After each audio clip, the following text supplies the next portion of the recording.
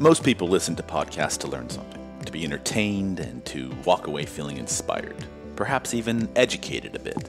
Hello, I'm Devo, and I'm one of the two hosts of our show, the Little Impolite Podcast. Welcome, and thanks for listening. This show is for the expansive, open-minded creative whose persistent curiosity towards integrating new information in their lives never stops.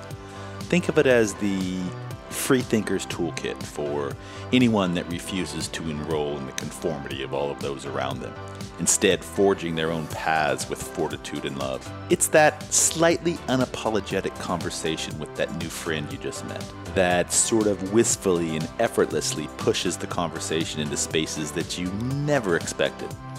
It's the deep-hearted conversations with purposeful and thoughtful individuals that have finally figured out their superpowers and are now pouring into it with gusto and love. We're delighted to host these conversations with you that lead us down the conversation well. But watch your step, because most of our guests, and of course, Lisa and I, are a little impolite. Welcome, welcome, welcome. I'm Devo, and next to me is Lisa my Staff. Fantastic counterpart, Lisa Staff. And welcome to the Little Impolite Podcast. Today we have a really interesting guest. She's been on Dr. Oz. She's a two-time TEDx speaker. She's a two-time author. She's an international best-selling author twice. And this is Dr. Debi Silber, and she's the founder of the Post-Betrayal Transformation Institute. I have to look at my notes because that's a mouthful. And she is going to come on here and talk to us a little bit about psychology and health mindset and personal development on betrayal. And we both have some betrayal in our history. Honestly, who has not been betrayed? Whether it's like on the playground when you were 5 years old and you're carrying that with you still. Wait, I know this story. What happened there? No. Jeff McIntyre, if you're out there, I didn't appreciate being chased around and snowballs thrown in my face when you said you were my friend. No one likes having their face washed out with snow. I know. Maybe that's just in Canada. No, it's anywhere. I didn't grow up with snow, but no one likes snow. Honestly, right? Snowballs in the face. Right. And that's why I said no to you, Jeff, when you asked me out in the 12th grade. Wait, but didn't you run into Jeff years later? Or was that a different story? That was a different story. What? Someone that I went out with and then I ran into him at IKEA? Yeah. Yeah. That's a different person? Okay, yeah, that was Bill. And when I ran into him, a lot of white people names up there. I had two kids with me and was nursing and was not looking very good. And he was with a tall, gorgeous blonde. You know, that moment when you want to show up for that ex-boyfriend and look really good? Why would you want to show up for an ex-boyfriend and look good? I'm just joking. Are we going to have Dr. Debi do some betrayal on us right now? Listen, women at any point when they're seeing an ex, just like if you were seeing an ex, you kind of want to show up and look good. You don't want to have baby goober all over you, but that's fine. He felt good about it because he looked at me and he was like, thank God we didn't go any further. You made the right choice. You made the right choice, Bill. Well, while Lisa figures out how she can peacock a little bit more the next time she encounters a boyfriend, we're going to have a conversation with Dr. Debi, and we are going to have some serious chats about betrayal because it is a real thing. Yeah. And I didn't realize there was an actual syndrome around it, but apparently we hold on to trauma. We know that. But trauma around betrayal sort of becomes like this haunting ghost over time, and it affects our future relationships. It affects our personal narrative of who we are and how we view ourselves. So she's going to sort of break it down and help us understand it in lay people terms. It was really interesting because the whole program that she has different stages that you go through. So she goes into depth with those stages. Mm-hmm. But it's interesting to me that she can help you. A lot of people, she'll give the symptoms or what they're experiencing and that they think they're fine. And she's like, no, you've been in that stage for 20 years. And getting through that stage and to the next and to the final stage is really the only way that you're able to slough that off and have actual real joy. Absolutely. In your life, in relationships and ultimately happiness. Speaking of joy and healthy relationships, we have a download at the end of this show. You like that segue? Was smooth. We have a download at the end of the show that we would love for you to check out. It's free. It's not going to cost you anything but your email address. Wink, wink. And it's sort of our take on how we manage our social media. We run a bunch of different businesses, but how we have a healthy relationship with social media and still not get caught up as just like being obsessed with it and addicted to it and in your phone 24/7. Okay, so if you're new to the podcast, you probably don't realize that we're We've both started out as photographers. We still create lots of content, but a lot of that is directed towards our business, Sprout Connectors, where we deal with branding, marketing, content creation, social media for small businesses. And the thing that we run into all the time, and the reason why we get business, is because people are overwhelmed with social media. But not everyone can afford to hire a team to do that. And we've found that a lot of these people are frustrated, overwhelmed. They're spending way too much time.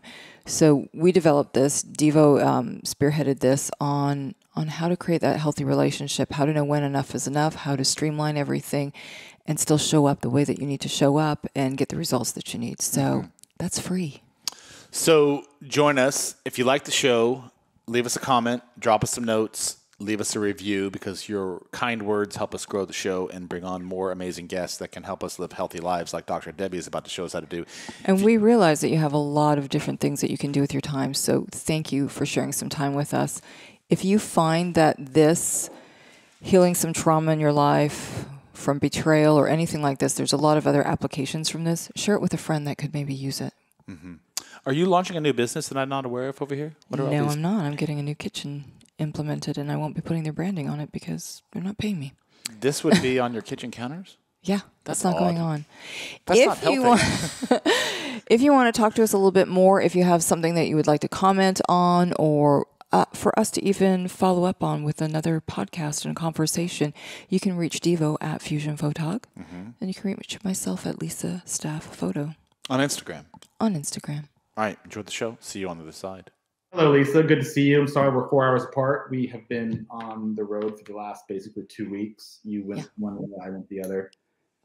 Thank you for joining us today, wherever you are. We know that you have a lot of choices when it comes to finding interesting podcasts. 2 million to be precise. Did you know there's 2 million podcasts going on right now across the globe?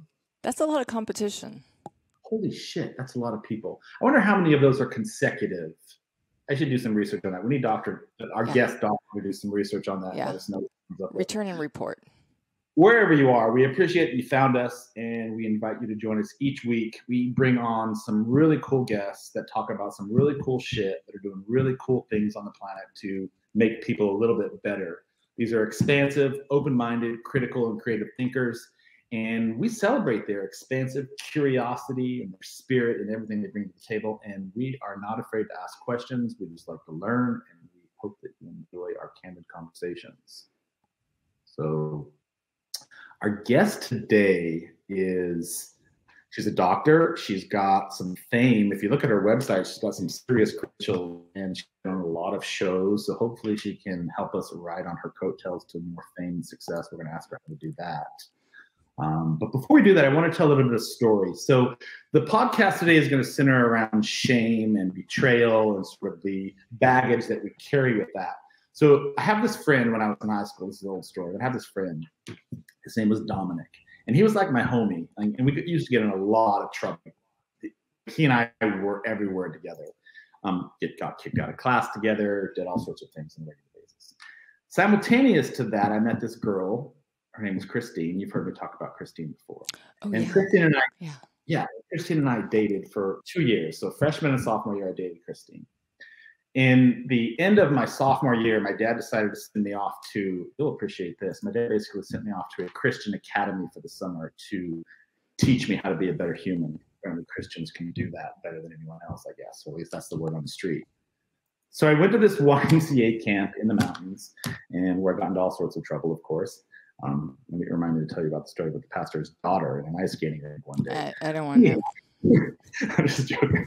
Anyway, so I went to this camp, and while I was there for 3 months, roughly, becoming a purified Christian. And upon return, I discovered that my friend Dominic, my best homie, and my main girl, Christine, had been having fun all summer long in my absence. So I was betrayed. And I've carried that story with me to this day. I'm seeking revenge now that I'm big and famous. No, I'm joking. And so I thought, when I first came across Dr. Silber, I was reading a lot of her posts, and I listened to a bunch of her podcasts, and then we had a candid conversation in the onboarding. And I was like, with your history and your background, which you're going to tell me about in a second, because I want to share a little bit of, if anybody's been betrayed, it's you, right? So I was hoping we could have. That's not something that I really want to win a contest in. I do have a participant ribbon, but I don't want to be like number one standing on the Olympics podium as like the gold medalist. So I want you to tell you a little bit of story. I want to tell you a little bit of story about before she comes on, because I love your story. I think it's fascinating. I think you should be writing a book, to be honest with you. But our guest today is Dr. Debi Silber. She's the founder of the Post-Betrayal Transformation Institute. Say that 4 times very quickly. She is a holistic psychologist. I love that word holistic. I want to find out what that means. She's a health, mindset, and personal development expert. She has, I think I saw she has 2 #1 books that have made the, whatever the lists are out there that makes you #1 or #2. One of them is The Unshakable Woman. And I think the other one was something to do with the effortless path to release resistance and get unstuck, which is sort of the centerpiece of our conversation today. She's been on CBS and on Fox. She was even on the Dr. Oz show. She's done a couple of TEDx's, which I'm excited to talk about because I'm working on that now. And she's going to come talk to us about getting unstuck and dealing with our past trauma of betrayal and all those sorts of things, and just kind of go down the rabbit hole. So, thoughts on that? I'm excited about this. One thought that's really random. You've got Michael Jackson Thriller hands going on and you keep banging on your desk. I don't know if you're bringing back that 80s vibe with the Thriller, but... You've got my 80s chat jacket on today. Okay. And you'll be happy to know that I'm getting my zipper fixed today on my other track jacket. Excellent. Now, I'm really excited about this because I think this is something that we can all relate to, not your jacket, but all feeling that there's a story that we can tell that we feel like we've been betrayed, whether it's friends, family, intimate partners, and there's something in it for all of us, right? Yeah, so you know a little bit about that, and I'm going to keep putting you on the hot seat on this because I think it's a story that deserves to be told. Just sort of high level. Are these lights getting extra hot? Is it getting hot in here? So no, but for real, be candid with me for a minute, because we've never really openly talked about this, and I hope the doctor kind of supports me on this, is sort of having this conversation around it. You were in 30 years involved in a relationship. Can I go in this direction? Am I cool with this? Yeah. You know what? I think there's, we hold it really close to our chest for a long time because there's a lot of shame around it, and we internalize a lot of it as to what did I do wrong? Am I not enough? Am I, what mistakes did I make? So, and I don't want to come across as being bitter either. So there's that whole, that's still the father of my children, all of that. But I think we're always on a struggle bus with it too, and how comfortable we are with sharing what the actual facts are and how much we can decode it and how it reflects on us. But yeah, I'm diving in. I'm diving in. Ask me. Dive in. Ask me all the questions. All right, so for 30 years, you were involved in a relationship. I'm going to bring Doctor right now because I really want to get her on here. But I want to talk about sort of high level in those 30 years, what you were subject to, and go into sort of a little bit around that, okay? So Sure. go. You're on the hot seat. Hot seat. And you know what? This isn't going to be anything different than what she's heard a million times already, right? I'm sure. Like, it's my story, but it could be a series of everybody's stories. So I was married relatively young, and I was 19, married and converted to being a Mormon, and thought that, I'm trying really hard, I'm doing all the right things, I'm basically promised a pot of gold at the end of the rainbow, and I'm going to do all these things. So I had a 30-year marriage, which I thought was monogamous, but apparently it was open. And I found out within the first year that relationships were going on behind my back, always with somebody that I knew, a friend, colleague, whatever, was told through church leaders that, if you don't forgive him, you're as much to blame. This is a man, you should, a lot of the patriarchy, all of that. Your mother, all of these things. So I think throughout that, always being disappointed, promise things, thinking, what am I doing wrong? Am I enough? I'll try again, all of these things, constantly having that happen. So, of course, trust issues, but, he's a man, so that's supposed to be expected. Well, not really.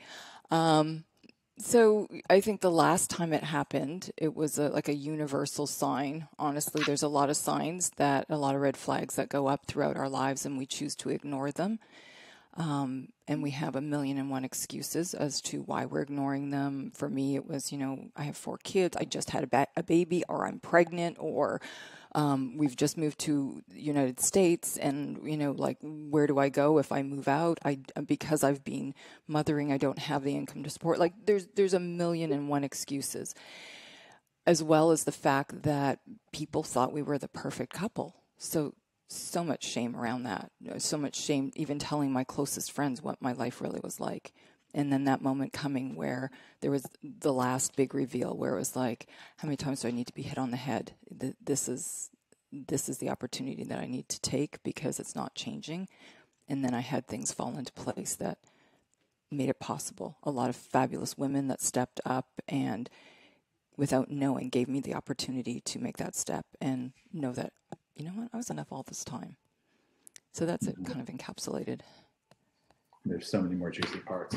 Doctor, thank you for joining us. Really appreciate you taking the time out of your busy day. I know you've got a lot of things going on in your world, so thanks for being on our show today. No, looking forward to our conversation. And what you're saying is so, unfortunately, so common. And, betrayal is one of those things. Think about it. When the person we trust the most proves untrustworthy, who do we trust? When the ones we run to when other people are causing the harm are the ones causing the harm, where do we go? So it's such a weird trauma, because it completely shatters the self. Mm-hmm. Absolutely. So we're talking about partners who cheated on us, but betrayal comes in many forms. It's not just with our partners. I arguably a very untrusting person, and Lisa has had to deal with some of that over the last few years since I've known her. And it's been sort of a cornerstone of most of my life, which is why I'm so intrigued to have a conversation with you, because I never realized it was something that affected me or my behaviors. But after sort of kind of getting divorced and then starting to do some introspective analysis of myself, I realized that I have a lot of unturned stones that are growing some moss, if you will. So it comes in the form of your parents. It can come in the form of your relationships, your career, all sorts of different things. And one of the things that I loved about some of your work is that if you can learn to heal from these betrayals, it sort of leads to a different type of transformation that, other types of therapies could do. Could you talk a little bit about that and expound on that a bit? Yeah. And it's one of those, you're right. It's not just partner. I mean, this is a family member, a friend, a coworker, someone in a position of authority. And really the way it works is the more we trust and depend on the person, the deeper the betrayal. So for example, a child who's completely dependent on their parent, and then the parent does something awful, that's going to have a different impact than, let's say, your best friend sharing your secret, right? Still a betrayal, different level of cleanup left in the wake. But it's one of those things that if, we count on time to heal it, time, we've all heard time heals all wounds. When it comes to betrayal, I have the proof. That's not true. That's not true. And there are classic ways we know that shattered trust and a betrayal hasn't healed. For example, we'll see it in health, in business, in relationships. Like in relationships, I'll see it in one of two ways. The first way is in a repeat betrayal. The faces change, but it's the same thing. People say, what the heck? I keep going from partner to partner to partner, friend to friend to friend, boss to boss to boss.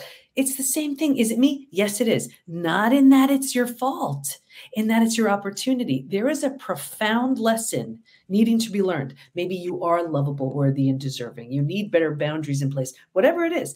Until and unless you get that, you will keep getting opportunities in the form of people to teach you. The other way we see it in relationships is the big wall goes up. We're like, nope, been there, done that. No one's getting near me again. We think that's coming from a place of strength. It's not. It's coming from fear. Health, we see it all the time, where someone goes to the most well-meaning doctors, coaches, healers, therapists to manage a stress-related symptom, illness, condition, disease. At the root of it is an unhealed betrayal, shattered trust. Work, we see it all the time at work, where people go, they want to ask for that raise or promotion. They deserve it, but their confidence was shattered, so they don't have the confidence to ask. Or they want to be a team player, collaborative partner, but the person they trusted the most proved untrustworthy. How do they trust that boss, that coworker, that collaborative partner? So it shows up everywhere.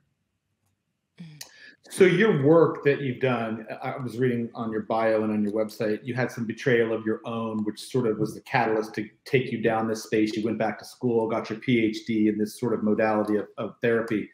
Mm-hmm. Your work at the core of what it is, it's not necessarily addressing the betrayal itself, right? Or at least the way I understand it. You're sort of getting to the root of the problem intrinsically with the individual and how they suffered from it, and then the self-image they took on about themselves around that. Is that a good way to say that?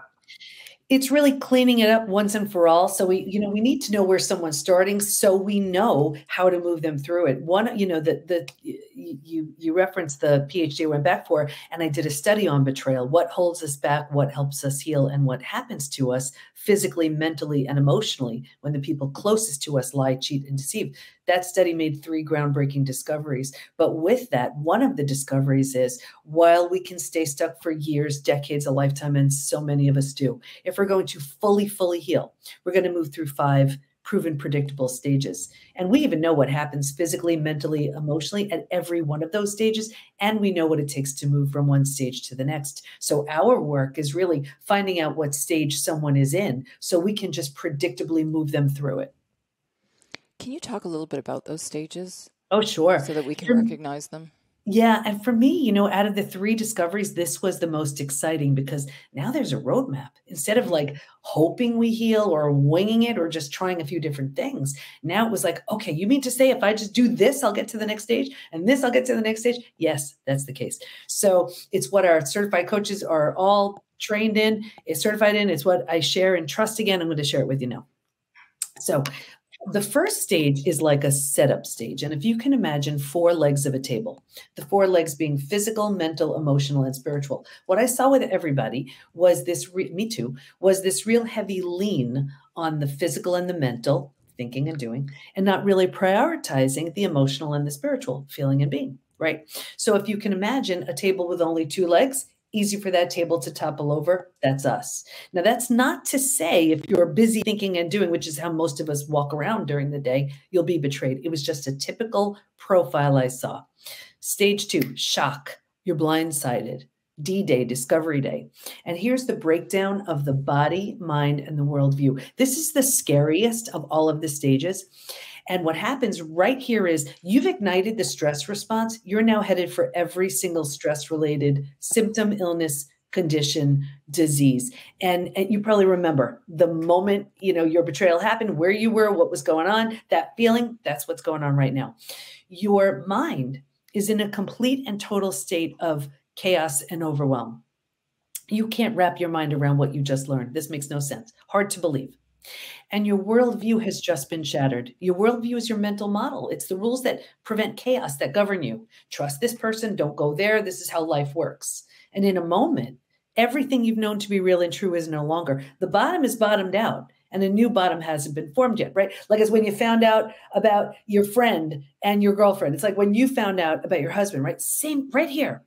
And it's terrifying. But think about it.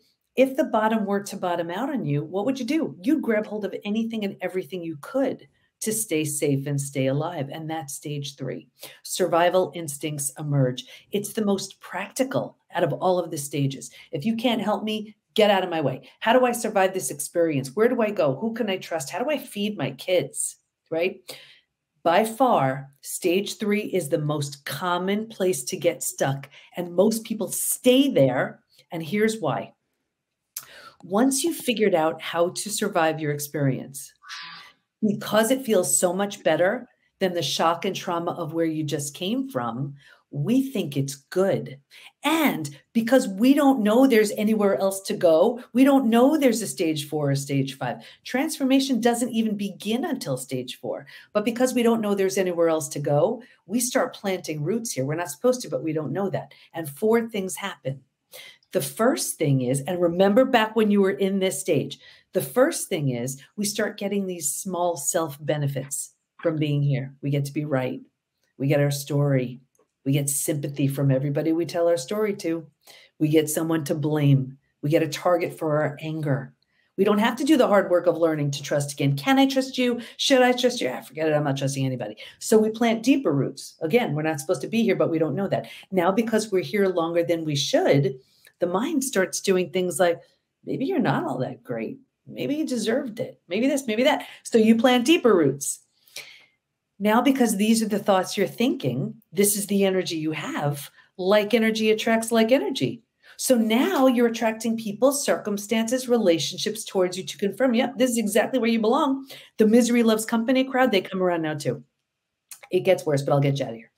Because it feels so bad, but you don't know there's anywhere else to go, right here is where you start using food, drugs, alcohol, work, TV, keeping busy, reckless behavior, whatever, to numb, avoid, and distract yourself from what's so painful to feel or face. So think about it.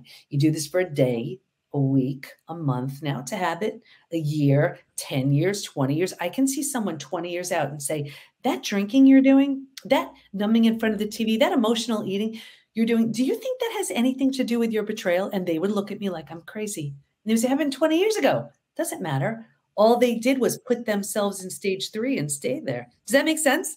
Mm-hmm. I thought you said this was going to get better. Yeah, it does.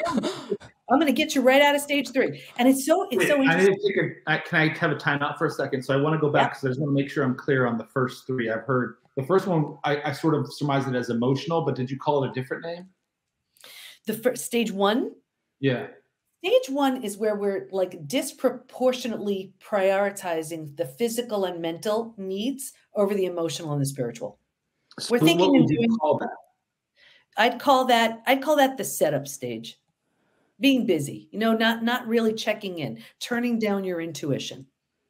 So just not seeing any of those red flags that are there or making excuses for the red flags. And I totally agree with that because I was the lifestyle that I was living with, 4 kids, a business I was running, being in a church that you were never told you were enough. You've checked this box off, but there's 10 other boxes. So not to talk negatively, but I am, they keep you so busy that you never actually sit and say, am I happy?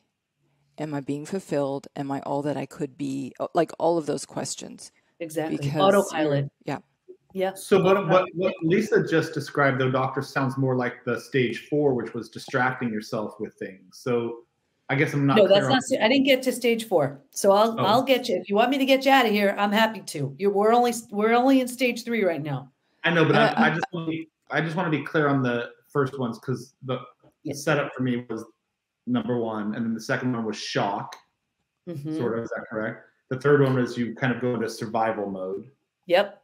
Okay. So can we talk about the shock too? Because is that almost like a fight or flight, that you're in that situation where at first you're running on adrenaline and you want whatever you want to do, lash out, do whatever. You're running on adrenaline. You're going to confront this.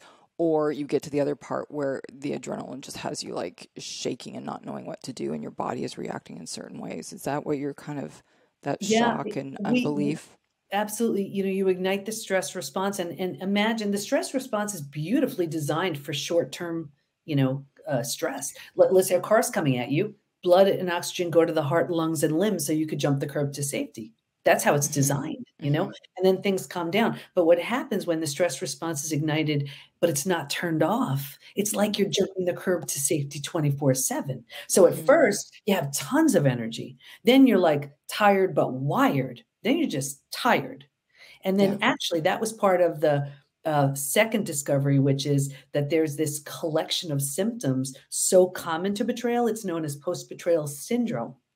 We've had over 50,000 people take the post-betrayal syndrome quiz. Every couple of months, I pull the stats from it. They're mind-blowing, and I'm happy to share that. But you want me to get you out of stage 4 and stage 5? I want to talk a little bit about this, too, because it's interesting to me when you're talking about the shock and what your body goes into, and whether it's that roller coaster that all of a sudden your heart is beating out of your chest again. And I remember speaking to a girlfriend that every time this is probably TMI, but every time, I had to address a situation, your body almost did a purge. You're like, I've got to go to the washroom. And when I was speaking to her too, she's like, every time, I'm in court or whatever, when she's going through a divorce, it's like your body is literally reacting physically to that stress in the situation that you're in. 100%. And speaking of that purge, just one of the stats from the post-betrayal syndrome quiz, 45% of anybody who's been betrayed has a gut issue. And this is anything from Crohn's, IBS, diverticulitis, constipation, diarrhea, you name it. Think about what the gut does. Absorbs, digests, and processes food. I mean, isn't a betrayal difficult to absorb, digest, and process? Mm-hmm. Any wonder why the gut is acting up, you know? So it makes total sense why the body is freaking out the way that it is. And here's what's even crazier. And when I share the stats from the quiz, if you want to hear them, it's not even necessarily from betrayal that happened recently. I mean, I can share stats from a betrayal, and these are from a betrayal that could have happened decades ago. Very likely, both of you can still have symptoms from your betrayals from decades ago. That's what's so crazy about betrayal, and that's why it needs a very specific protocol to heal. That's bonkers, and I want to get back to your 5 modalities, but you talked about a second ago the fight or flight situation. And I think a lot of times, at least for me, I always thought that, and I understand that process, but I always thought it only pertained to a physical model, like a saber-toothed tiger chasing after me back in pre-primordial days. But it's emotional stuff as well. You go into that fight or flight and how you respond to situations. And I never understood that before. So 100%. You're so right. And, you know, also even it's so common to have PTSD symptoms after betrayal too. And we think that's reserved for like the war vets. You know, they hear a car backfire, they think they're back in war. It's also for betrayal. You can have a trigger, and you know these triggers, they can take you right down. And your body responds and reacts as if you just received the news again. So, I mean, it's so common, and there's so much cleanup that's needed. But we think, oh, just time will heal it. Just one of the things from the post-betrayal syndrome quiz, there's a question that says, is there anything else you'd like to share?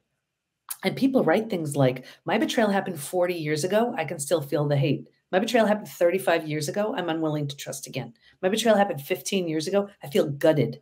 So we know it's not a time thing. Time doesn't heal it. Moving through the stages heals it. Because as I told you, here I just shared up until stage 3, you could stay in stage 3 for life. And unfortunately, most people do. And it's only stage 4 and stage 5 do those symptoms go away. And do you actually transform? I totally agree with you. And I love my mom, but she had, I'm basically living the same life that she did. And interesting. But she decided, younger than I am right now, in her 40s then, that all men are bad. She's not going to open up to another relationship. Is she lonely? Yes. Did she miss a lot of experiences? Yes. Did she get a taste of what a good relationship was? No, but there's no opening for that. And I think that's stage 3. Yeah. She put the wall up. She's like, nope, I'm going to keep out the bad ones, but I'm going to keep out the good ones too. Yeah. And it's such a shame. It's like, let's say you love cooking and you get burned on the stove. It's like, nope, never cooking again. Yeah. It's not fair to you. Yeah. You know, so but when you move through the stages and you heal from all of it, then you're approaching relationships from such a different angle, and just here, can you see my hands? I'm going to show you something. You'll never forget this. Here's what happens. We start here, and then, there's that breakup, there's that loss, right? And then we're so lonely. We're so upset. We're like, I just want to feel better again. So we go back to this, and we spend a lifetime doing this, right? And here's the thing. The only thing you attract is more of this. So what we need to do after a betrayal is forget about this person. The only job and intention is for us to do this, heal physically, mentally, emotionally, psychologically, spiritually. But you know what happens when the intention is, oh, I just want to be okay with this person. We do this, and then we keep sabotaging ourselves because we like it here, but we keep sabotaging ourselves because we don't want to outgrow them. And then we like it here, and we're like, why can't they do this? Because they're not ready. So here's what we need. Give us an example of that. When you mean by you keep falling back into that same pattern of sabotage. Give me an example. That was my whole life. You see what I mean, right? Trying to transform and fit into where I should be fitting, when you knew in the back of your mind, like, this is not for me, and I don't want to be a part of it anymore. But what will I be missing? I'll be alone out there. I won't get all these other things that I'm experiencing. But when you label the pros and cons, and you understand, what am I bringing to this relationship? Am I bringing all the things that I like to it, and they're not adding to it? Well, I can do that on my own. Well, yeah, but you didn't. So that's what I want to get at. So Lisa would be on the lever of, I recognize what he did to me. I know that it's wrong. I know that he doesn't value or respect me. You would confront, right? But then you would fall back into it because she didn't walk away. So an example of that relapse is her just staying in that space. Is that where you're saying? Okay. So I'm sorry, I want to get back to the 5, but I want to use myself as an example so that I want the information you convey to be relatable to other people. So when they hear that, they may not understand the psychological fight or flight, the cortisol, all the terminology that you're throwing at from a psychosemantic perspective. But when you drop real examples, it hits home. So for me, I had betrayal from my father. My dad was an asshole. He used to beat the shit out of me, used to beat the shit out of my brothers and sisters, used to drag my mother around by her hair. And I've never understood to this day, my dad died a couple of months ago, and I've never understood to this day, I have 9 sisters. So I'm going somewhere with this. I have 9 sisters, and for whatever reason, they did the same thing Lisa did. They always just accepted what he did to them. Instead of confronting him and being like, this is wrong, like I did, I beat my dad up. The last time I saw my father, it was a physical confrontation. And I was like, I'm just done with this. What you're doing is not okay. This is not normal. This is not okay. Anyhow. But my sisters never did. And actually, I never could understand why they always accepted him. So were they doing the same thing? They just kept falling back into that. I understand, no, you're supposed to be kind and turn the other cheek and, oh, just kindness. Bullshit. What he did was unacceptable to me and to my sisters, and yet they always fell back into that pattern, sort of like Lisa was just describing. Is that what we're talking about? Yeah. And that's what this is. That's self-sabotage. That's when you know something is not in your best interest, but this is so unfamiliar. You're like, well, this is what I know. So, this feels good, but I know this. I know how this works. I know how to hide, how to make this work. Absolutely. There's so much fear involved. Yeah. And so that's what we keep doing. But then we're like, why can't this person do this? Well, they're not ready. So what happens is eventually we get here, and when we are so committed to staying here, rock solid, we're not moving, right? Eventually you get this, right? This person's like, what happened to you? And you're like, ooh, I'm not the least bit interested in what I'm seeing here. So the whole idea is you get here, this is your only job. And either this shows up or, you do this, but this can't help. You can't help but meet up here because now this is where you live. You see? And if you haven't dealt with that properly, sorry, I don't mean to interrupt. If you haven't, there's a lot of hand puppets going on today. I was setting the stage early on in the show. That was just getting your hands pulled up. The Michael Jackson Thriller, yeah. It made me think of it. Yeah. So, Doctor, when you move up here, and let's just say Lisa has dealt with this situation in terms of her linear description of her former husband, but she may not have dealt with that, and I may be using the wrong terminology, psychosemantically as it pertains to her and her life in general. So if this, with a different disguise on, appears as someone else and she hasn't properly dealt with it, that's what turns it topsy-turvy. That's why she sort of, I guess I'm misunderstanding. Not exactly. She wouldn't be here. If she's here, this is where she's living. I'm up there. This doesn't show up anymore. You're not playing in the same playground. You're just not. So when you're here, and then you just keep doing this. Hang on, because if those of us who were just listening on audio, we have to describe. We're doing hand puppets over here, and your descriptors are. Your descriptor is one hand rising above the chaos and the maelstrom of trouble that's caused her, and the other hand is sort of down here, still umbilically tied to it, and you're just sort of visually trying to show how you address the physical time. I'm the elevated one, just so everyone knows. And that's the thing, without the healing, like if we're stuck in that stage 3, we're just like, oh, this stinks. I'm so lonely. I just want this person back. And all we do is a lifetime of this. When you don't heal, you constantly feel like a half and you're looking for another half. That's why I hate that whole you complete me thing. That's the worst thing to do. It's you bullshit. Want to become right. You want to become whole. And the only thing you can attract is another whole person. And then you're a power couple. It's a very different experience. It's interesting to me, though, and I remember actually, and I've told Devo this too, sitting in church, looking around and thinking, they're not happy, all the couples, but the whole word was enduring to the end. And I think we become stuck and we just think, this is normal. I've become so numb to it. I'm just going to keep plodding along, enduring to the end, and not realizing that there's a whole new world out there. Exactly. And that's why, we found most people find themselves and stay in stage 3. That's where they live. And that's where, like you explained about your mom, that's it. There's too much risk. There's too much fear. There's too much, unknown. It's unfamiliar. So we may as well stay with what we know, even if it stinks. And that's why we struggle with illness and disease. It's because all these Can I symptoms. talk about Lisa's mom for a second? I don't mean that metaphorically, really. So Lisa, tell me to shut up if I can't talk about the stuff, but your mom does suffer from gut issues, correct? Am I? Yeah. Ulcerative colitis. Of course. Yeah. And they've done doctors, so from at least you can speak to it more than I can, but they've done all sorts of experimental treatments, and she's tried all sorts of medicines and all sorts of stuff, but it just sort of just sits there. She's in that recurring hand collision umbilical cord you were talking about, right? At least am I correct on that? Mm-hmm. I would love to talk more about this once you finish all the other great things you're telling us, and understand like holding it within our bodies. I think that is so interesting to me, and how you release that, and how you know that you're still carrying that emotion in your body.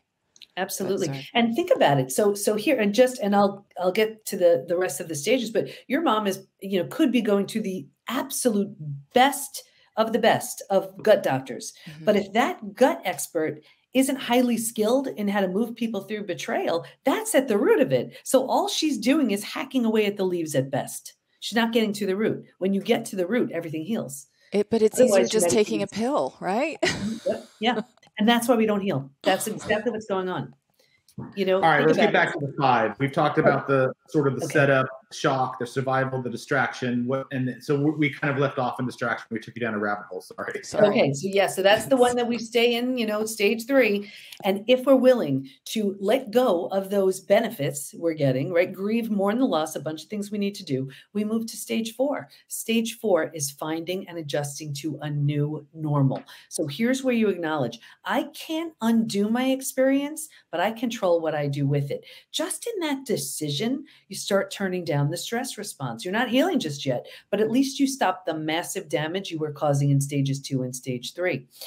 When you make that decision, it's as if you're moving, let's say, to a new house, office, condo, apartment, right? It's like you don't know your way around. It's not quite cozy yet, but it's going to be okay. And that's what that move to stage 3 to stage 4 feels like. But what's so interesting about this one stage is, if you were to move, you don't take everything with you. You don't take the things that don't represent who you want to be in this new space. And what I found was, if your friends weren't there for you, right here is where you've outgrown them. You don't take them with you. And I see this all the time. And people say, what the heck? I've had these friends 10, 20, 30 years. Is it me? Yes, it is. You're undergoing a transformation. And if they don't rise, they don't come. Oh, so, amen. Amen. That was my life. People that I served with for 30 years. It was almost like I had a plague or I was a leper, and they didn't want to catch that having to deal with it, having to do maybe some introspection themselves, all of that. So yes, both friends, you call them in there's a lot of situations in your life where you do need to call your friends, whether you've been betrayed or not. But in that situation, and I literally also had bonfires where there was things that had a ceremony, burnt stuff, and when I moved to my new home, didn't take things. Those things didn't mean anything to me. Started over and loved it. Loved being able to buy something or create my own new environment. So what you're saying, it checks off all the boxes. It resonates so well. Doctor, before you continue, sorry, I can't stay on target at this because there's so many questions. I know. So when Lisa said that, her bonfire and moving on and her becoming a pariah in her circle, I understand that space. But I'm wondering how much of the environment that she was in, which was a conditional environment to begin with, and all of her friends where she was outcast as the pariah, were also part of that system, which was a highly conditional institution of religion that frowned upon anyone that was an outsider. So my question was, did she lose her friends because she was the pariah? Or did she lose her friends because her friends were afraid of the institution that would make them the pariah if they still associated with them? And you follow where I'm going with this? So it's like there's almost like 2 factors that were affecting their relationship with Lisa. They didn't rise up with her because they were losers to begin with, or they didn't rise up with her because they were scared of them being cast aside because they did. You follow where I don't know if I'm saying that. 100%. Yeah, there's a lot of shame around that from both sides, I think. 100%. It's actually yes to both. And what happens is that's the moment where Lisa could have sabotaged herself, right? We did this to say, this is too hard. I don't want to lose my friends. I don't want to outgrow my group. It's too scary. It's too unfamiliar. Forget it. Let me just stay. It's a bold move to say, even though I feel so comfortable and familiar with you, that's wrong. It's not where I need to be. I'm going to do this anyway. And then what happens is two things happen with the people around you. Number one, they're forced to take a look at what they're doing. They may not want to. They may not be comfortable with that, right? And you're sort of outgrowing your group. So that's the moment where self-sabotage often happens right there. But you see how strong she was? She was like, no, this is wrong. Mm-hmm. I'm moving to this new house, metaphorically. Mm-hmm. And that's where life changes. Okay, I have another question. Sorry. Mm-hmm. So, Lise, I'm just going to be candid. Big surprise. Lise and I, and we had not been we were both in relationship when we first met each other. And just so you know, we're business partners, but we're also bedroom partners. We're engaged and all those sorts of things now. So I just wanted you to know that. But when I first met Lisa, and we were friends we worked and whatnot. And then I actually had a work event in Canada that I had to do. And Lisa came with me by my invitation and joined me in Canada. And at the end of that trip, Lisa tried to distance herself from me. And I often wondered, now that you're saying this, and Lisa, you can disagree, and this is not a point of dissension. We talk about this all the time. But what you just said, that relapse, if you will, that umbilical cord, eerily sounds like subconsciously Lisa might have been trying to distance. And I'm not saying you did or didn't, Lisa. You can respond on your own. How do you tell the difference between that? Because Lisa's response to me was, and I hope I don't get in trouble for saying this, Lisa, but she was sort of like, I'm still not fully broken from my bond of this former husband, and this might be too complicated, and this we should probably consider not seeing each other until I deal with this first, right? So where I'm going, this is a question, an interrogative question. Was Lisa subconsciously, don't get mad at me, Lisa, I love you to death. Was Lisa subconsciously trying to distance me from her so that she subconsciously was going to fall back into her comfort zone and she just was scared? Or was there something else at play there? Honestly, I think that was the best thing Lisa could have done. She was trying to heal, and she didn't want to take that chance of sabotaging her work and all the effort she was doing by getting sidetracked and derailed. So that's beautiful. And I always recommend, the last thing you want to do coming off of a relationship is get into a new one. That's where you have to form that relationship with yourself. That's your opportunity. The last thing you need to do is get into another relationship, because if that stuff doesn't get healed, you're only going to have another relationship that's similar. Mm-hmm. And I think she was sort of counting on you not to be that. And so she needed to get herself to a place. So she made sure she attracted who she was becoming and what she deserved. I love that, because it was quite a while still after the final thing with my ex, 6 months into it, and we took that trip, and divorce hadn't happened yet, but you knew it was on the way. But there's a lot going on. There's a lot going on in your life, and when you can all of a sudden prioritize you as the number one, and this is what I need right now. I need to take care of myself, mentally, spiritually, financially, and my kids, and I can't, there's a lot of shit going on that is my priority to get past this, because it's hard when you're in the middle, but to get to the other side, you just need to you need everything you can to get through that. So, yeah. It's also an opportunity to become very proactive versus reactive. Early on, we're sort of reactive. We're at the mercy of what's going on. If this person wakes up on the right side of the bed, it's going to be a good day. If this works out, it'll be good. If this happens, it's okay. We're like a ping pong ball in the ocean. But after a betrayal, we had this opportunity to become very proactive and say, okay, what is it that I want? Who do I want to become? And betrayal lends itself to creating an entirely new identity. You leave behind everything that no longer serves, and you take the parts you love. So if the old version of you was just going along with things that just absolutely didn't make sense, this new version of you is like, no, not doing that anymore. So many things like that. And it's that complete and utter death and destruction of the old. But that's what allows for the birth of the new. And where people just get into trouble is they don't either have that complete and total death and destruction of the old, right? So they just try, it's like they just keep trying to patch things up. And the new never is allowed to show up, whether that's a new you or a new relationship with that person you were with. It doesn't have that opportunity. You don't let it all crash and burn. You're making the visualization of patching it up, like basically turning myself into a Frankenstein with all these patches on me, right? No, but you know, it's a catalyst. It's a catalyst for something better. Absolutely is. And I use this analogy, and I know we still didn't get to the fifth stage, but and I talk about this in my second TEDx, Do You Have Post-Betrayal Syndrome? And it's this analogy of a house.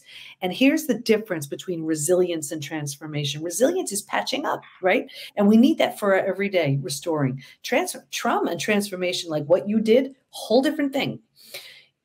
Imagine a house, and let's say the house needs a new boiler, and you get a boiler. That would be resilience. Let's say it needs a new roof. You get a roof. That would be resilience. You're restoring it. Here's trauma and transformation. A tornado comes by and levels the house.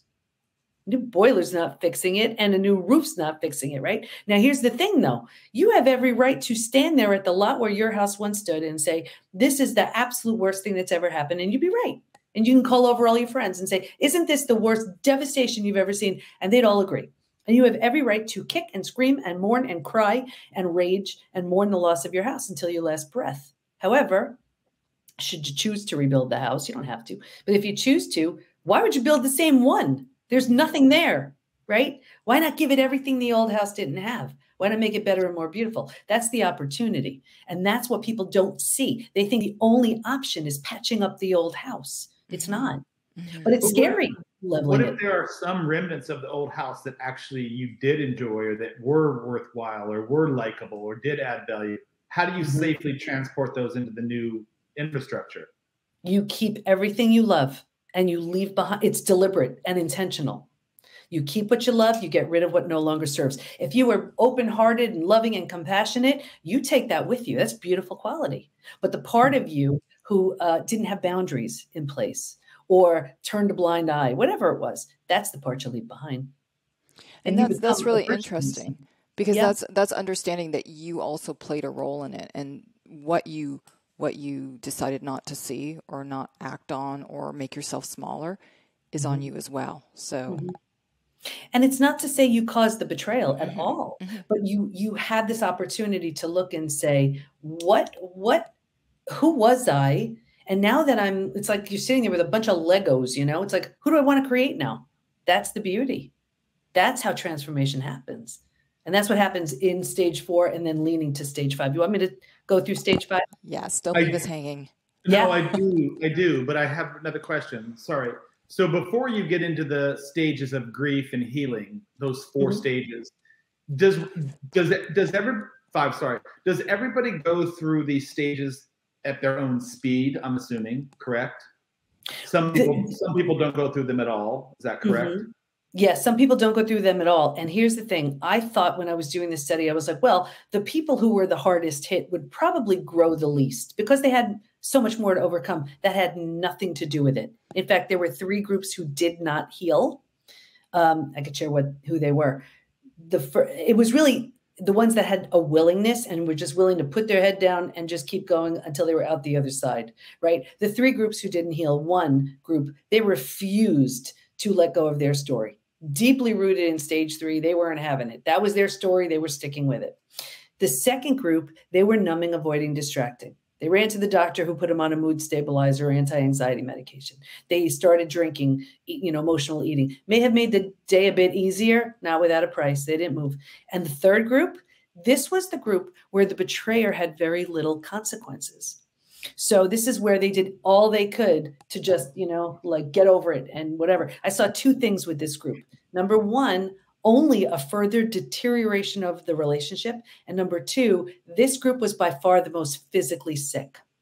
Your broken heart can't handle that. They didn't heal. So this group that gets stuck and complacent and never heals, obviously therapy, treatment from somebody who understands inside and out of how to get to the root of the problem is a requirement at this point.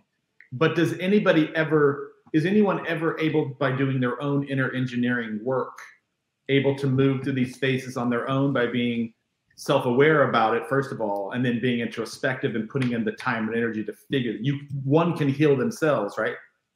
Sure. But here's what, you mentioned therapy. We have so many people coming into the PBT Institute with therapy trauma because the wrong type of therapy or the wrong type of support does more harm than good. Like, listen to Lisa's example, where if she were just to listen to her friends, right, she'd be made to think, oh, I'm making a big deal out of this. It must be me. All right, forget it. I just have to find a way to just get over this. And then let's say she went from there. Pray a little bit more and pay more tithing and you'll be fine. Yeah. And then if you go from there to maybe you speak to, let's say, your mom, who's like, this is the best you can expect, honey. Get used to it. Whatever, who knows? And so then that support is crucial.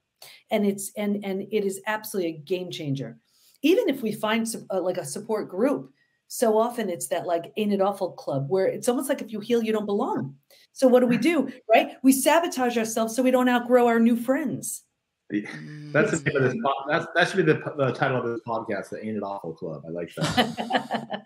So it's it's such a huge thing. But yeah, can you move through the 5 stages on your own? You absolutely can. Look, Lisa did. I did before I did the discoveries. That's because she tithed extra amounts. And so that must be it. What you just said a second ago, Lisa, and Doctor, the same thing was my mother. I used to remember thinking my dad would literally beat the shit out of my mother, like beaten and bloody shit. And then a few hours would go by and he would call her up into his room and they'd be in there for whatever, doing makeup sex. That's how all 12 of us were born. But aside from that, he was brainwashing her into that sort of domestic model violence of beat her down, build her up. And I remember her coming out of that room like a ghost, first of all. And I remember, sorry, I'm just thinking for a second, getting a little emotional on this. I remember going up to her and like trying to console her around stuff and her sort of like mechanically pushing me away and telling me that it was her fault that she had done whatever she had done. And this could have been like not having his slippers ready or not having his dinner made the right way, whatever, like stupid, most ridiculous things ever. And I just remember thinking at 4, 5, 6 years old, like, why would you get in trouble for something as inane and stupid as that? And why is it your fault? And what in the good God would warrant you to have the living life nearly beaten out of you because you overcooked his ramen noodle or whatever the fuck it was, right? Yeah. So she was sort of in that stage of, it was sort of between shock and survival at all the times, right? Never really knowing how to get past it, always blaming herself for it. Fuck me. Okay, sorry, carry on. No, and that's the thing. And here she was, this loving woman who she drank the Kool-Aid, and she believed the only way to survive and keep all of you, maybe safe was by taking it on herself. And listen, I'm a mom of 4. I get it. You do anything for your kids, right? And in her mind, that's what she thought was the best she could hope for and the best she could do. And the best thing you can do is look at that situation and say, thanks, Mom. I know you did the best you could, given what you were dealing with. And now I know. And what I'm not going to do is just sort of remember and regurgitate. I'm going to almost make believe I'm a dyslexic, where the message is so jumbled up. So this way, when it comes out of me, I broke the chain. That's the gift. Then it's trauma well served. So she's 76 years old today, and she's separated from my father many years ago. She actually divorced him at our sort of prodding, and she's been living on her own, doing her own thing for the better half of 25 years now. But she's never really done anything. I hope my mom doesn't get upset in saying that. She's never really done anything with her life. She hasn't remarried like Lisa's mother. She just sort of lives a life of solitude. She goes to work every day, comes home. She has a few of her children that are in the same town as she. I'm not one of them. But I always wondered, because she's an amazing woman, very talented, very charismatic, very hard worker, but she's never really done anything. Is it because she's just sort of stuck in her own shadow because of all this? 100%. So at 76 years old, having conversations with people like yourself, there's modalities that you could help her in this space. I don't know what help means. But she could move beyond whatever her shadow is telling her right now. It's proven. It's proven. And here's the thing, age has nothing to do with it. And the beauty is, if I tell you how many people, when they're in that stage 4 or stage 5, that's when new relationships are born. That's when new businesses get birthed. That's where new levels of health, because it's only after they move through all of that, the dust settles and they're like, oh, if I did that, what else can I do? And that's when it takes off. It's like, here's this negative spiral going on, and then the negative spiral stops and they start this upward spiral and life changes. It's so different. I never would have opened the PBT Institute before my betrayal. No, we have people who've started businesses and relationships. I mean, it's amazing, but we don't even see the opportunities waiting for us because we're carrying this like 500-pound ball of burden. When we put that down, we're like, oh, what's beyond that door? We don't even think there's an opportunity. We don't even know it's there until we clean up some of that other stuff. That's the beauty of healing. I like how you say on your site, crisis is a gift, and to reframe that and understand that there's so much potential that's missed. Well, that's the thing. It's like you owe it to yourself to do something really good with something really painful. Otherwise, it's like a bad game of hot potato. It lands on you and that's where it stays. Like, what is that? I mean, I could have been the poster child for betrayal and that would have been my story, but it's such a better story to help countless people because of what I'm doing with it. It's like we decide what we do. We love a happy ending.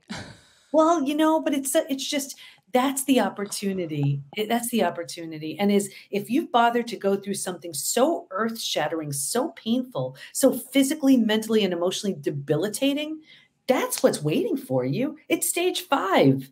It's a new version of you. And that was actually the first discovery, that healing from betrayal is so different. It's different than post-traumatic growth. Post-traumatic growth is like the upside of trauma, how any trauma leaves you with a new awareness, insight, perspective you didn't have. But I was like, no, I've been through death of a loved one. I've even been through disease. This is different.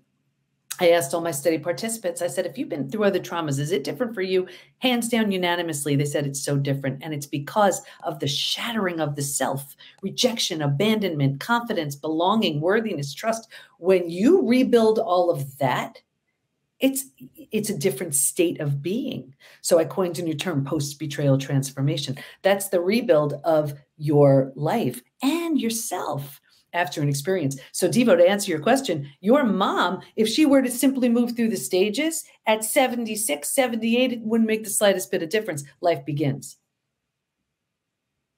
I'm fascinated by this. I'd be interested in having a conversation with you and connecting the two of you and potentially paying for whatever services, because I always sort of felt guilty as her son that I never, maybe this is my own betrayal PTSD, if that's the right way to say it. I always sort of felt guilty that she never had the opportunity to go on and do real potential that she possessed because she had been hammered down for so long. And she's doing everything amazing that she can with the tools she has. But I always felt like, God, she could, as a partner, if I hate to say I want to see my mom with death in person, but like if anyone deserves, and Lisa's mom as well, sounds like if anybody deserves to have a better life, it's the people that have been battered for so many years, like my mother, and they're just sort of riding out the waves until they die, so to speak.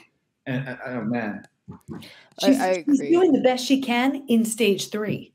That's the thing. All she can do in stage 3, and she's doing that. But life doesn't even begin until stage 4 and 5.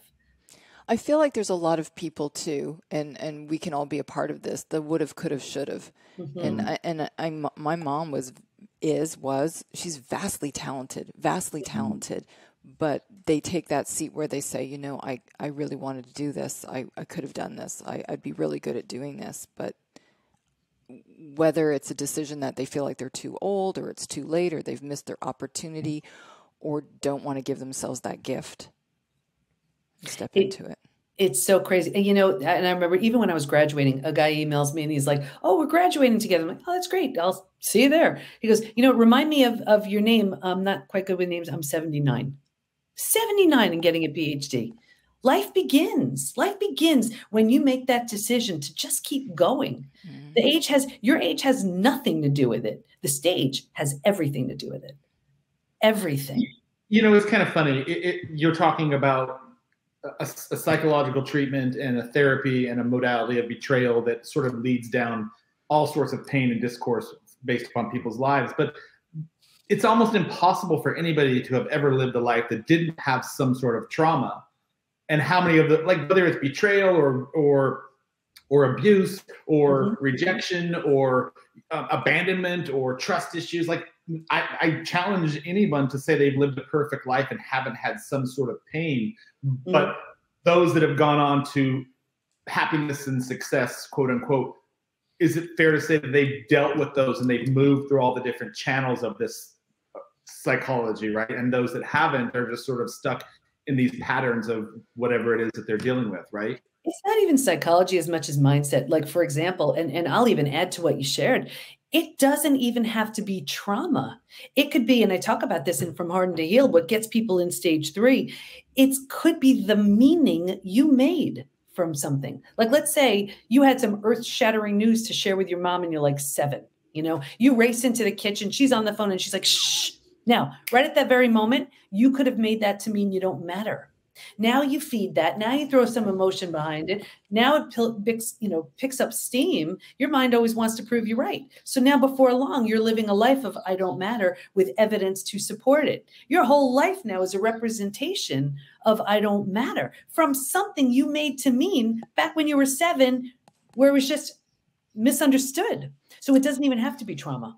I love that, because I think there's so many stories that we tell ourselves that that wasn't actually the story. We've depicted it in a different way, something that was said offhanded, and we take it personally to mean something totally different, and it reframes so many things in our life and so many decisions, whether it's our confidence or our direction.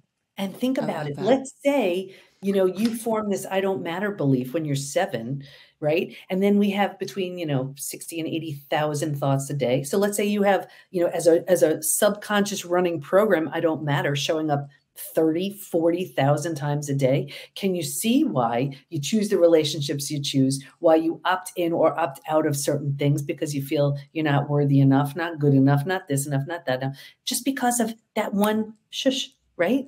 Mm-hmm. That's how it can happen. So I get shushed by Lisa on a regular basis, but I'm actually going, I'm being a smart ass, but that's shushed me a lot. So it sort of sounds nebulous to me in a bit because, and this is my interpretation, by the way. Mm-hmm. So I'm asking you to clarify that.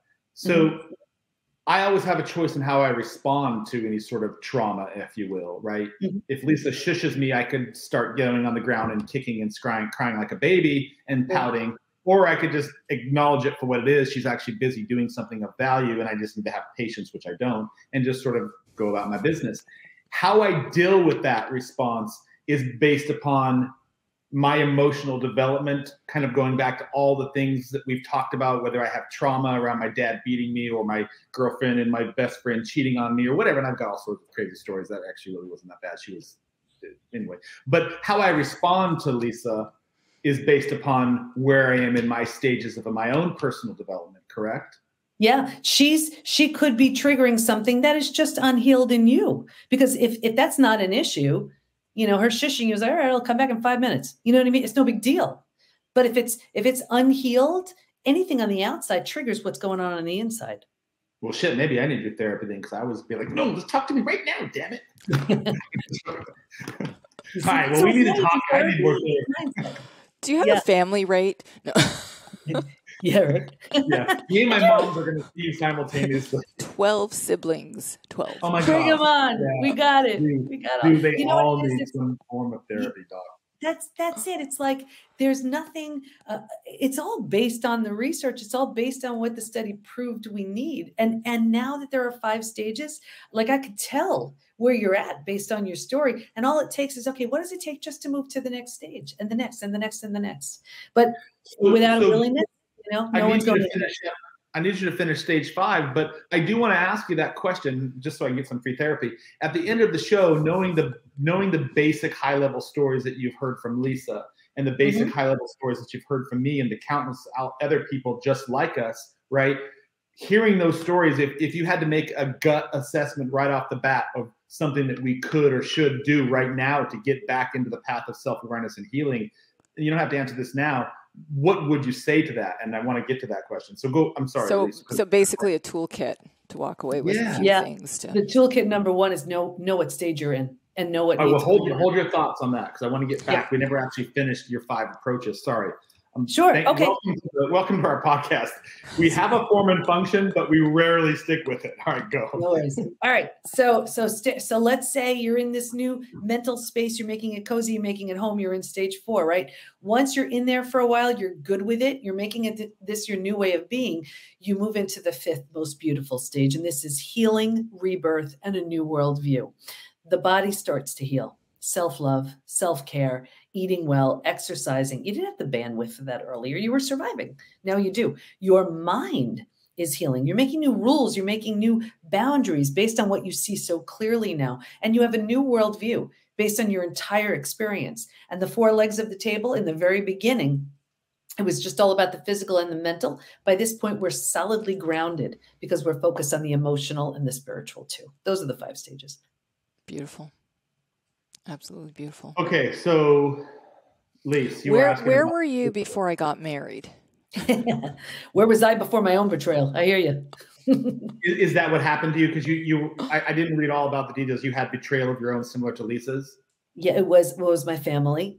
And then I thought I did everything I needed to do to heal. And then a few years later, it was my husband. So got him out of the house. And I was like, what's similar to these 2 experiences? Me, but what else? Boundaries were always getting crossed, never took my own needs seriously. And I was like, I'm done with that. So for me to enroll in that PhD program, I never did anything like that. That was the first thing I ever did for me, and it changed my life. But then just to close the loop on that, rebuilding is always a choice, whether we rebuild ourselves and move on. That's what I did with my family. It wasn't an option to rebuild with them. Or if the situation lends itself, if you're willing, if you want to, you rebuild something entirely new with the person who hurt you. And as 2 completely transformed people, not long ago, my husband and I actually married each other again. New rings, new vows, new dress, and our 4 kids as our bridal party. And I can promise you, never in a bazillion years would I have ever done anything like that if I wasn't totally different, and for sure if he wasn't. Betrayal will show you who someone truly is. It'll also wake them up to who they temporarily became. And then you have a choice what you want to do with that. So the question begs to be asked. You and your husband had a reunion. This is the same husband that you left, correct? Yeah. So we were done. That was the deal breaker. I'm not being coy here. So the question begs to ask that you went back, or he went back, or you rejoined. However, what's the difference? Up here. What's the difference? Because you were both at that healing, right? You didn't fall back to your old patterns. And you healed, both of you, and you came together with a new house. That was the deal breaker. So I was like, all right, now here I am. I'm on my own. 4 kids, 6 dogs, a thriving business, and now a PhD. I have to figure this out. I had no intention of getting back with him. That was the deal breaker. And on his own, it was the biggest shock of his life, just to wake up to who he had become. And I think for him, he actually was the one who told our kids. And I think sitting your 4 kids down and they're looking at you, 4 teenagers, like, you did what to mom? If anything is going to have you wake up and realize what matters, it's losing everything that matters. So I think that's where he just did the work on his own. And we met up again as 2 entirely different people. And he's the biggest supporter of my work. Now think about it. It takes a certain kind of person to be okay with that. When he's the one who, here I'm opening an institute because of him. That's people say that, oh, nobody changes. People can't change. And here you're proving it can be done in the right way. Takes a tremendous amount of work. This was harder than me being in ICU for 11 days. Yep. Hardest thing I've ever done. Lisa, in terms of people not being able to change, I completely agree with you. And I hear that all the time. And one of the stuff that I've been studying over the last few years is the concept of epigenetics. And you were familiar with this now because Dr. Joe Dispenza, your best friend, has sort of gotten into that space. So a lot of what you do sort of comes down into that space. Like, you're altering your paradigm by changing your DNA of thought, your DNA of pattern, your DNA of repetitious work that never worked for you before. And at the crux of it, that's exactly what you're doing. You're changing people's cellular logic or thought modality of how they see themselves. Exactly. And that's the only way. That's that house that has been completely demolished. And that's the new house that gets built because of that work. This is the brilliant stuff. Okay, so toolkit, you have 5 minutes to pass on everything you know to me to make myself fantastic, to change Lisa's life forever so that we can both meet at the same level, which I sort of feel like we already are, but sometimes she's a little bit beyond me. What do I need to do in my toolkit to level up with Lisa? See where you're not showing up powerfully and fully. See what needs healing. See what needs cleaning up. Don't just hope it's going to go away. It isn't like, well, I'm good as long as I don't see them. That's not good. That's not good. Heal for good, right? It's not like I'm only good if I'm not thinking about it or talking about it. That's not good. Clean this stuff up once and for all so it's no longer a part of your life. And it's cleaned up when the memory's there, but not the emotional charge. When the and I'm not saying where you're not feeling the sympathy, let's say for your mom, I'm not talking about that. But when the anger and the rage is still there, that needs cleaning up. And what I see so often is it's this trajectory where we go from extreme sadness, like, oh my gosh, how could they do this? And then we get angry. How can you do this? And then it's like pity. You're like, really? That's what you have to do? And then we go to compassion. And then you're good. But what the biggest thing I see is when someone goes from, let's say, sadness and anger to even pity, it's almost like they're so in it and it's all about them. But there's something that shifts when you get to that point of pity where it's like you're looking at it much differently, where it's like, oh, wow, I get it. It's not me. It's you. Huh. Right? Very healing from there forward. So find out where you are. So before you diagnose Lisa, and I want you to do the same thing, there's a quiz on your site. Is that something that I should take in others to sort of start with that introspection? I absolutely. We have 2 quizzes there. One is the post-betrayal syndrome quiz to see to what extent you're still struggling. The other is the healed or hardened quiz. And you'll see what stage you're in. I mean, that takes less than 2 minutes. You'll know exactly what stage you're in and why. And just knowing from what you've seen right now, are there tics or tendencies or verbal cues in talking with me that you right off the bat would be able to observe given your expertise? Like, all right, he's fucked up. I know he needs here, and here. That sort of stuff. I think most of humanity is fucked up. There's things about us that we have our quirks. It's okay. In the most loving way I could share with you, there's work to be done. Thank you. I know there's lots of work to be done. All right, Lisa, it's time for you to diagnose Lisa. Go. Lisa has done a tremendous amount of work to heal. She is clearly in stage 4 or 5. That's where she lives. And she's, participant ribbon. Yes. She may, kind of have moments where she's slipping, but she's living in that stage 4 or stage 5. You can just tell by who she is, how she's showing up. And even Lisa, in your languaging, you're sort of referring to like the stage 3 version of you, but that's not who you really are. And you know it. Mm-hmm. Mm-hmm. That's what I see. It's been an evolution. Mm-hmm. And it's been exciting. And not to talk about me, but hey, let's talk about me. It's opened up doors in my life, people that were there but I never saw, that allowed me to do things I never would have given myself permission to do before. Yeah. You can't do that in stage 3. Stage 4 and 5, it opens up to you. Mm-hmm. That's why that's where you live. These opportunities are showing up now because you're building this house, this beautiful house that never would have had the opportunity to be built had that not show up. And those people in your life and all of that, they're mourning the loss of the old house. You've already started building a new one. It's a whole different way to live. And it changes actually your self-esteem as far as seeing other people doing things and feeling a little envious or like, instead you're like, that's badass. She's amazing. She's killing it doing that. And it changes your elevation and your mood and how you think about yourself. Yeah. A whole lot of self-love there. Yeah. Good job. So, Doctor, this has been a fantastic conversation. I really appreciate you taking us down the rabbit hole and indulging us with our copious amounts of questions. So we can find you, and I'm going to let you do it yourself, but I have up on the screen the PBT Institute. That's P as in Paul, B as in boy, T as in Tom, institute.com. As in Post-Betrayal Transformation Institute. Yep. And that's why she's a doctor. and that's why I'm going to seek her guidance.